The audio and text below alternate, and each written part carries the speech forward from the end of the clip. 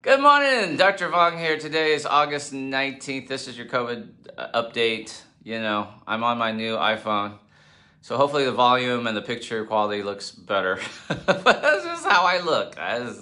Ain't getting much better than this. Anyway, yesterday the United States announced the third booster shot for people with Moderna and Pfizer. Now this is, as a reminder, a third shot. The actual vaccine itself will be the same. They haven't altered the messenger RNA.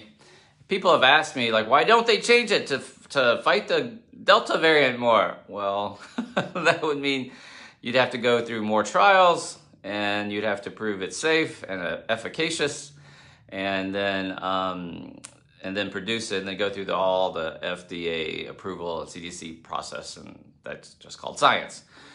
So what they have done, though, is shown that a third booster really increases your level of neutralizing antibodies and effectiveness against this current, what we're going through right now. So why do this now? They are recommending 8 months after your second dose, but why do this now? Well, some early reports that are coming out shows a concerning drop in efficacy of the RNA vaccinations against breakthrough cases. Now, you know, they're thinking we should call it something else, but for the moment, it's breakthrough. Someone who's fully vaccinated comes down with COVID. What they are seeing from the numbers is that the vaccinations are still very effective against keeping people from having severe disease, hospitalizations, and death, right? And that's what we're after. So let's say Moderna was up to 95% effective.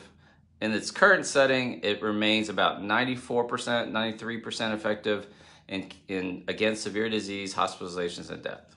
Very good. Same thing with Pfizer, maybe down to 91, 92%. And some of it depends on which study and what location, et cetera. But still very, very effective against severe disease, death, hospitalizations, and death, okay? What's concerning, though, are the milder cases. And even with Moderna and Pfizer, those numbers for Moderna is going from 94% effective down to as low as 80% effective. And in some locations, you know, as low as 47% effective against like mild disease, which is fine, but you know, you'd like to see something better.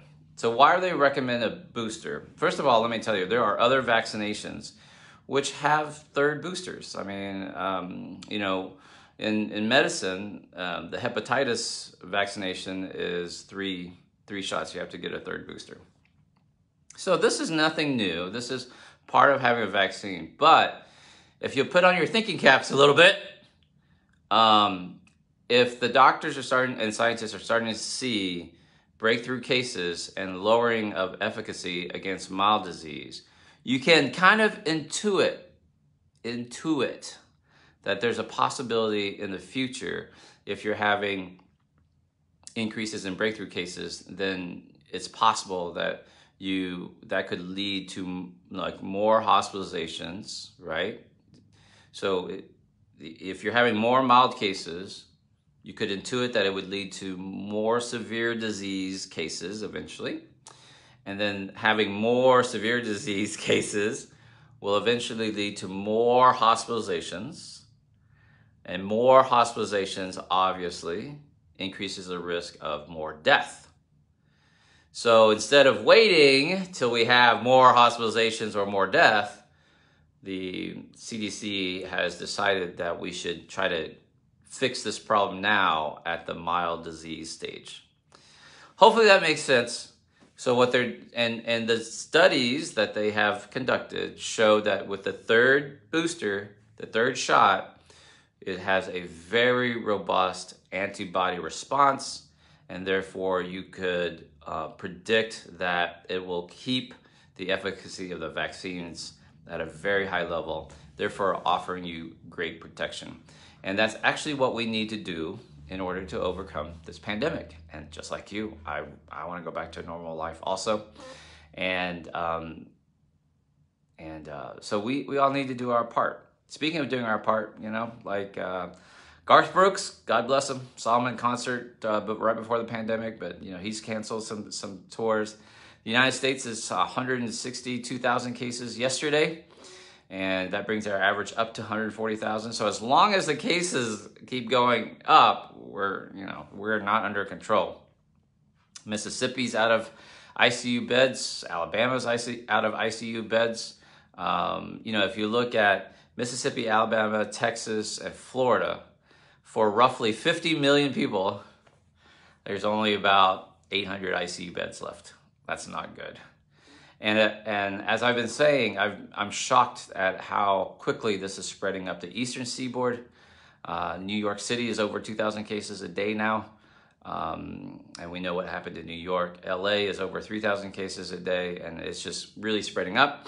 And what you're seeing is because of Sturgis, it's looking like an explosion in the Midwest. Chicago's up to almost 1,000 cases a day. And these are the largest cities in America. And it's just a matter of time before that Midwest starts up. So hopefully that was helpful for you to explain why the CDC, FDA is recommending a third booster shot, and it's not a conspiracy. And the response of, see, I told you it doesn't work. What's the point of getting it? That's really irrational and illogical. And I was hoping to bring a little bit of sense to you today. All right, I'll see you tomorrow for another quick COVID update.